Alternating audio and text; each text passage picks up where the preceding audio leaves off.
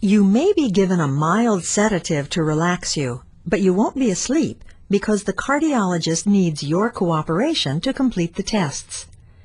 You may keep items like eyeglasses, hearing aids, and dentures with you throughout the test.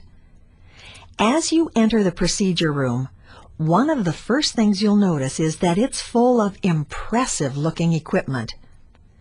The room itself may feel cold to you because the highly specialized X-ray machines operate best in a cool environment. Be sure and tell the nurse if you feel cold. There will be a blanket nearby to keep you comfortable. You'll lie on a narrow table with thin padding. Most people find it pretty uncomfortable, but this narrow, firm surface is necessary to get the best X-ray images. Some patients will be asked to lie with their arms overhead during all or part of the procedure. Both sides of your groin will be scrubbed with antimicrobial soap and shaved prior to the procedure to prevent infection. EKG leads will be attached to your chest so your heart can be monitored. Marks may be made at pulse points on your feet so your circulation can be easily monitored during and after the procedure.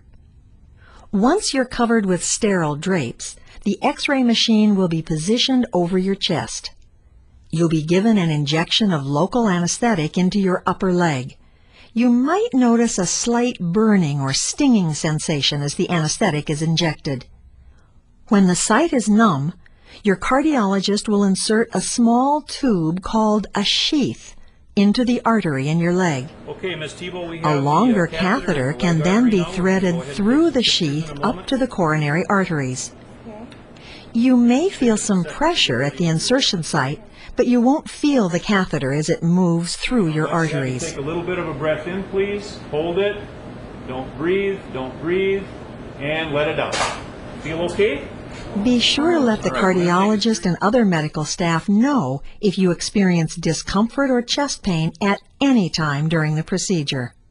Coronary angiograms are performed using sterile technique, so all staff present will wear surgical attire. The X-ray pictures taken during the coronary angiogram will help your cardiologist assess the condition of your coronary arteries and recommend appropriate treatment. When your cardiologist determines which intervention is best for you, the appropriate catheters and other devices will be inserted through the sheaths. Contrast solution will be injected periodically so the physician can check the effectiveness of the procedure. It's common to feel a warm sensation or flushed feeling as the contrast solution flows through your body. Many patients experience discomfort during balloon inflation or while plaque is being broken up. This is because blood flow is temporarily restricted. It's important to let the cardiologist and nurses know when you experience angina or chest discomfort so it can be treated. The cardiologist will take final angiogram pictures at the end of the procedure to verify that the desired results have been achieved. The length of time to complete your procedure will vary, but is most commonly 1 to 2 hours. You'll be taken to a special unit with 1 or more IVs still in place, and you may receive an additional EKG. Your heart and other vital signs will be closely monitored in this special unit. If you received a stent, IV and oral medications may be ordered to keep platelets from collecting on the stent, which could lead to a reocclusion or obstruction. For your comfort during sheath removal, you'll be given medication, and then a nurse or technician will apply firm pressure to the puncture site for at least 20 to 45 minutes. In some cases, pressure may be maintained using a mechanical device. A small transparent dressing or bandage will be placed over the puncture site. You will continue on bed rest for a period of hours as ordered by your physician. Nursing staff will monitor your vital signs and check the puncture site frequently for signs of rebleeding. The head of your bed may be raised slightly. You'll be encouraged to drink lots of fluids to help flush the dye from your system. Remember to keep your head on the pillow when you eat or drink. Your activity level will increase gradually in the hospital and continue once you return home.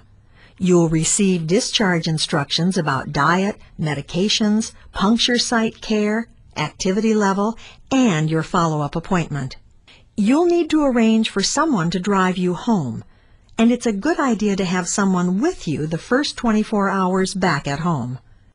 Recovery from the procedure itself will occur fairly rapidly, but recovering your health usually involves making permanent lifestyle changes. Interventional cardiology procedures may relieve your symptoms, but it's up to you to follow your healthcare provider's recommendations for living a heart-healthy life.